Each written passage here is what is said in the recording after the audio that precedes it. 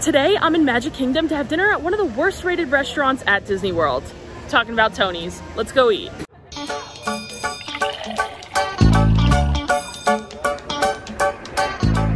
Tony's restaurant is notorious for serving below average Italian cuisine. It's located as soon as you walk into Magic Kingdom, and recently I've been seeing a ton of fantastic reviews of this place, and I figured we should come check it out and see if something's changed. Maybe the food's got better. Something that I really love about Tony's is that they have outdoor dining available. You can actually sit on the patio right on Main Street. It's the perfect area to watch the Festival of Fantasy Parade as it's coming by. If you could get a reservation around that time, you'd have a really great view. One day, I definitely want to do that. But today, it's a little too hot to dine outside. I have not eaten here in years, so I'm really excited to check it out. And I think I just heard them call our names, so let's head in. We just got to our table, and I must say, it smells fantastic in here. And I'm joined by Phoebe. What's my name? Oh, I know it this time. It's Pixie Dust and Phoebe, don't worry. Wow, I pulled that joke on you earlier. You look really short, what's going on? The boots are very low. Like, they're like this low to the ground. I don't know. You look so tiny back there. We should change seats. I'm in a chair, so it's normal height. Let's get into the beverages. So in Magic Kingdom, it is a dry park, which means they don't serve alcohol when you're just walking around. However, they recently changed it to where they do serve alcohol at the sit-down restaurants. You must drink it at the restaurant, and obviously you have to have a reservation here. At Tony's, they have some wine, some beer, and then they have a few specialty cocktails, including a Little Italy cocktail, a limoncello sidecar, and a sparkling peach cocktail. Those sound really good. I'm gonna skip out today. I'm saving the beverages at Tony's for when I am dining outside on that patio, watching Festival of Fantasy, and sipping on some wine. But enough of the beverages. Let's take a look at the food. We'll start with the appetizers. They have Tony's garlic bread for the table. This is something that I've been seeing everywhere. My friend Bethany is a huge fan of that. I think it ranks in one of her favorite things to eat in Disney World. We'll definitely be ordering that. Looks like they also have some fried mozzarella, a couple salads. The soup is Italian wedding soup. And then on to the entrees. They have the classic spaghetti and meatballs, some fettuccine alfredo. They also have chicken parm, which is what I think I'm going to get. I mean, I feel like you can test an Italian restaurant based on their chicken parm. So I think I have to do it. Another thing that stood out to me though was the orecchiette with spicy Italian sausage. I love pasta like that. However, I make one at home that looks to be about the exact same, so I feel like I'll skip on it here. But this penne with chicken alfredo also sounds really good. If you've tried that here, let me know. I feel like we have the VIP table in this restaurant because we are sitting right next to the Lady and the Tramp fountain.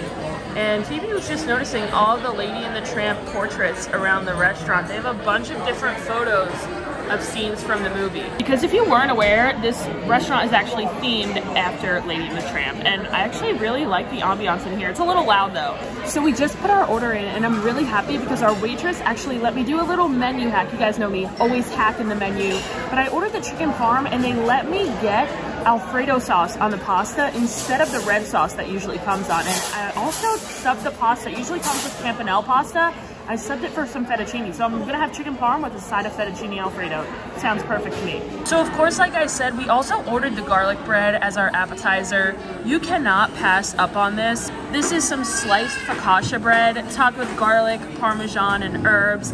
And then they give you a parmesan cream sauce on the side to pour on top of it and make like a melting cheesy tower of bread. And I'll tell you, it smells so good and garlicky over here. We cannot wait any longer to try this garlic bread, so I think I'm gonna do the honors and we're gonna pour this on top.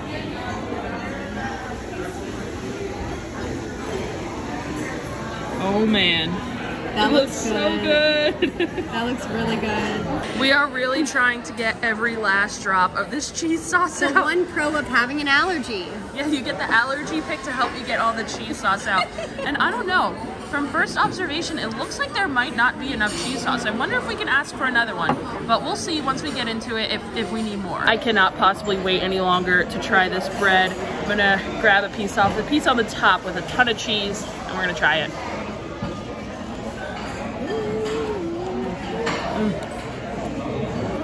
Oh my gosh.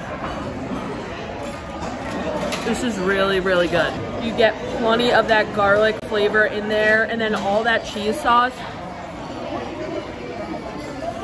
Tony's killing it so far with the garlic bread. So Phoebe and I both just took off the top 2 pieces of the garlic bread. And on its own, I feel like the bread would be good, but nothing crazy. That Parmesan cheese sauce is what really just puts it over the edge. It is absolutely delicious, but you can see here how little there is left of that cheese sauce. Like once you take away those top 2 pieces that get the hit with the most sauce, you're not really left with enough. I feel like my theory stands true. We need 2 of these little containers for double the cheese sauce. Also, I do want to point out that there are 8 pieces that come with this garlic bread. I mean, you can definitely share it. There's plenty, but I mean, don't bring too many people. You might want to get more garlic breads because I feel like I could eat like this whole plate, honestly. Yeah, you're not letting me have any more. You can have as much as you want, but there is definitely plenty to share. There's 8 slices. And I know this is like a super particular statement, but you know, I'm a foodie. I love coming to restaurants. I love good dining experiences. And I just have to say, before we even took a bite of our garlic bread, our entrees were already at the table.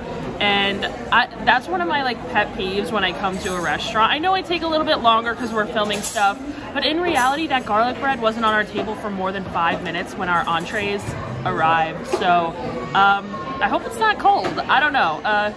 Docking a point for that right there. And despite it coming out super early, we're still gonna judge this based on the taste. And from the looks of it, it looks pretty delicious. Like that chicken cutlet looks nice and fried, super crispy. And then it has that nice melty mozzarella on top with the red sauce.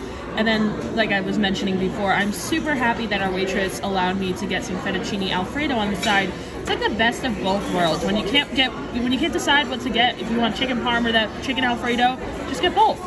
I am finally digging into my chicken parm, and you'll know I'm from New Jersey. I'm a very, very tough critic of Italian food. I'm hoping it's better than Olive Garden, but we'll see.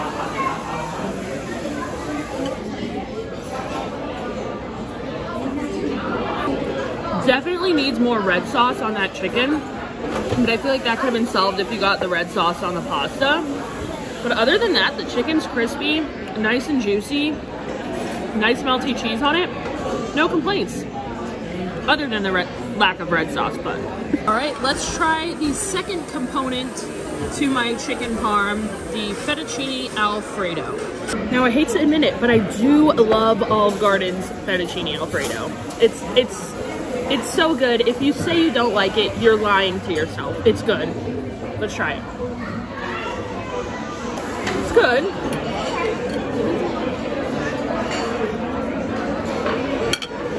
It's actually really good. The sauce tastes similar to Olive Garden, which is not exactly what I want when I'm paying almost $30 for a meal, but it's really good.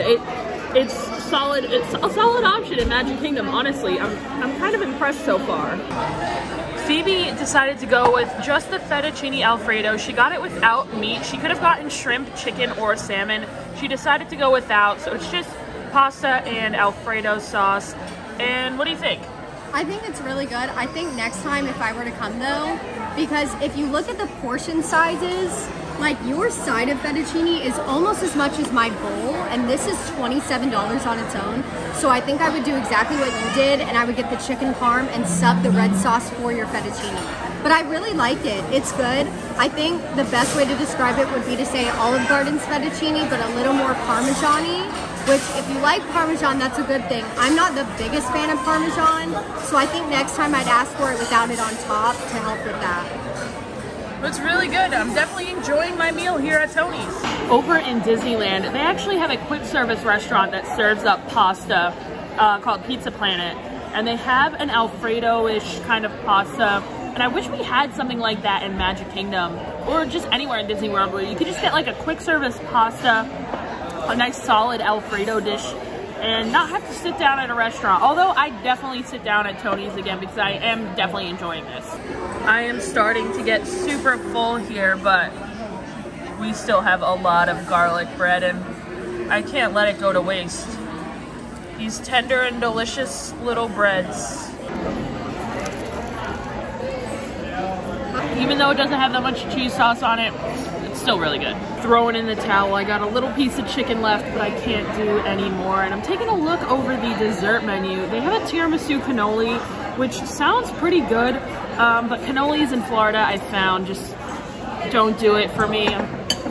Those New Jersey cannolis hit different. And they also have an Italian strawberry shortcake. It has vanilla cake with whipped topping, balsamic marinated strawberries, and fresh basil. That sounds too interesting to pass up. We're gonna have to order that. And here it is, our strawberry shortcake. I gotta say, when this was put on the table, I had to laugh a little bit because this piece of strawberry shortcake is $8.50. And the video surely does not do the small size of this justice. So here is my hand. It is about the size of my 3 fingers for $8.50. I mean, that's a little bit crazy, but we'll see. Maybe it'll taste really good and that'll make up for the price. We'll try it. I can smell that balsamic. It's very, very heavy from the balsamic. I can tell because it's the only thing I smell.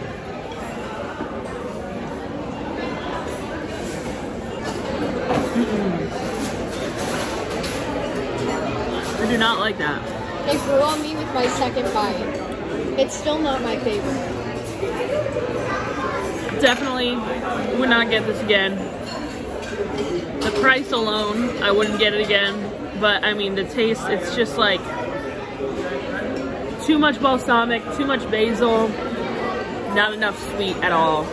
It's really not sweet whatsoever. Like, this might be a 0 sugar dessert if I'm being honest.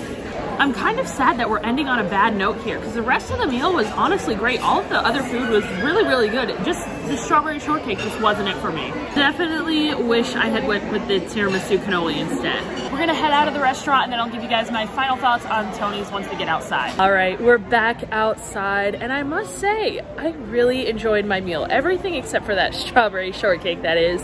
The garlic bread was fantastic, as was the chicken parm and the fettuccine alfredo that came with it. And as far as restaurants go in Magic Kingdom, this is definitely one that I would recommend you checking out. I mean, the food is nothing crazy, but the sit-down restaurants in Magic Kingdom are pretty much lacking. Liberty Tree has got to be my favorite and will remain my favorite, but I'd say this is either second or third next to Skipper Canteen. I'll definitely come back. But now I think we need to work off some of those carbs that we just ate. So we're gonna take a stroll down Main Street, head into Tomorrowland, and maybe take a spin on the People Mover. Here we are, it's been a while, let's go ride. Bummer. I know. I can't do it.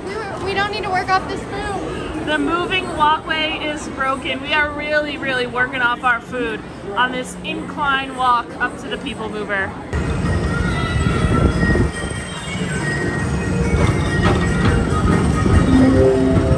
Now approaching Tomorrowland Speedway and Tron Light Cycle Run. I love a good circuit, and these are 2 of the best tracks of the cosmos for a bit of light, speedy competition.